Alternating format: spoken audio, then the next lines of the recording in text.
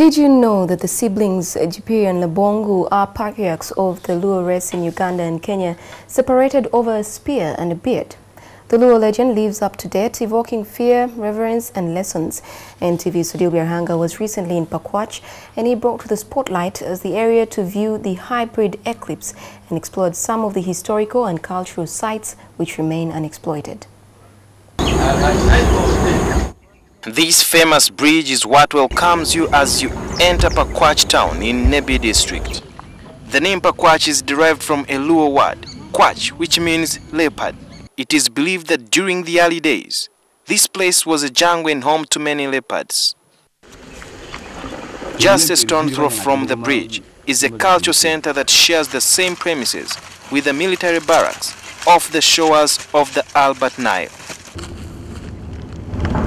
Its fence is made out of papyrus, but nobody dares force their way in without permission. Inside the shrine are some of the regalia which legend has the two brothers, Gipir and Labongo, used.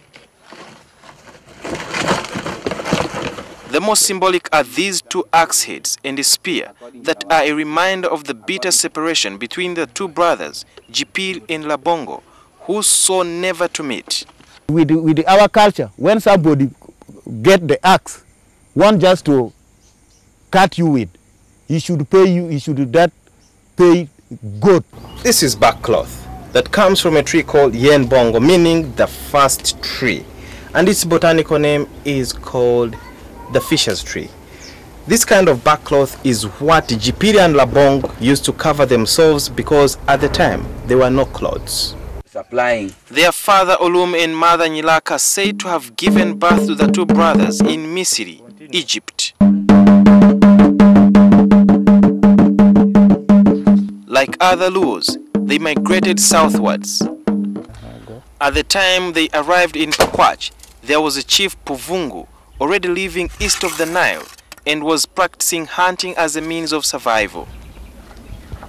Their father Olum gave a spear to Labongo, the elder son, and asked him to guard with his own life. Among the Luo, the spear is an instrument of authority and the symbol of power and leadership.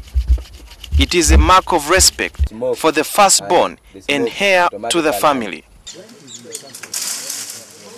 The feud started when the elephant invaded a garden of cowpeas belonging to Labongo while he was away from home.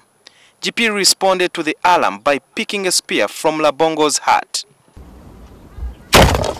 Only after he speared the elephant, it fled, did Gipir realize he had picked the ancestral spear. It is an enemy because we don't eat it. We don't eat it even, the elephant.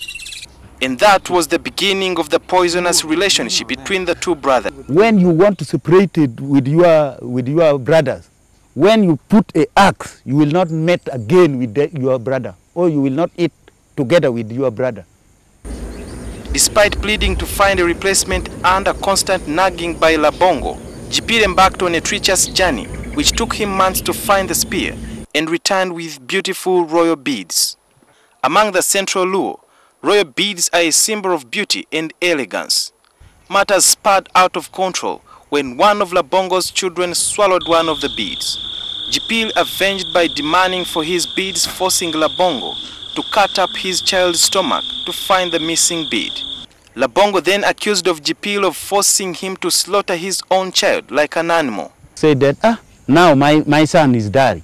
My son is dead. Now we are going to meet again. I'm also going, and you go. But Vungu, the elder brothers, remain here. The two, acting on the advice of another brother, Ovungu, separated for life. In Lojodongo. He's buried in Lojodongo at Paduot side. And Nyabongo also go and die in the Choli.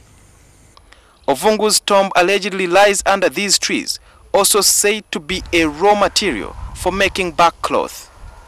Many people do not know what actually lies under these shrubs, but briefly take shelter under it from the scorching sun. Usually my pepper is The two buried an axe at the point which they separated.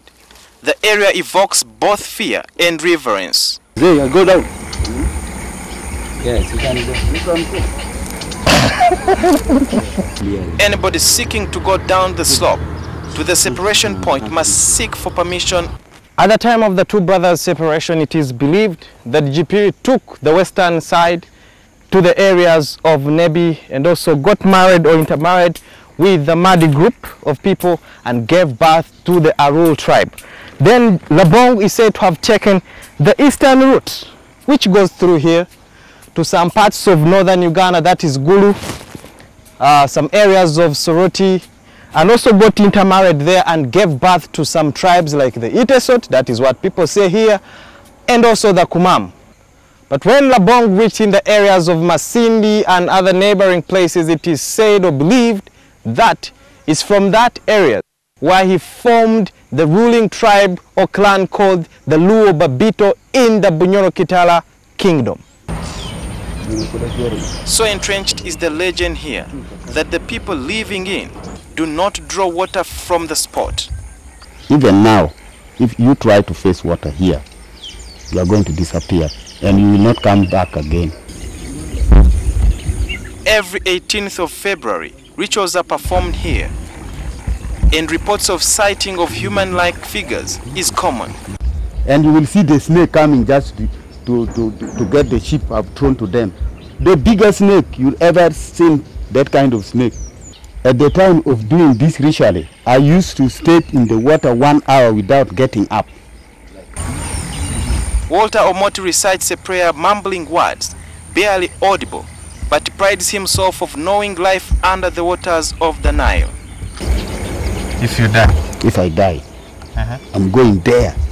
Isn't it hell, my friend? Huh? The down one is most beautiful than earth. Cities are there. The beautiful city, even Kampala is not preparing that kind of city. Even Kampala is not most beautiful than that city. The Downer city, that is a city, have got tarmac road being divided into 3 with white colors.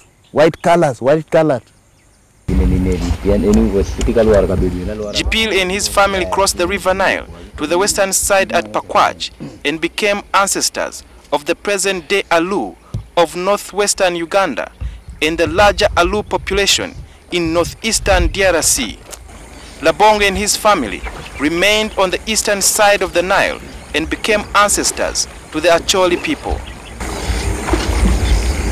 The story of Gipir and Labongo still lives, but also acts as a reminder that revenge is perilous and can cause strong nations to fall. Sudhir, Byaruhanga, NTV.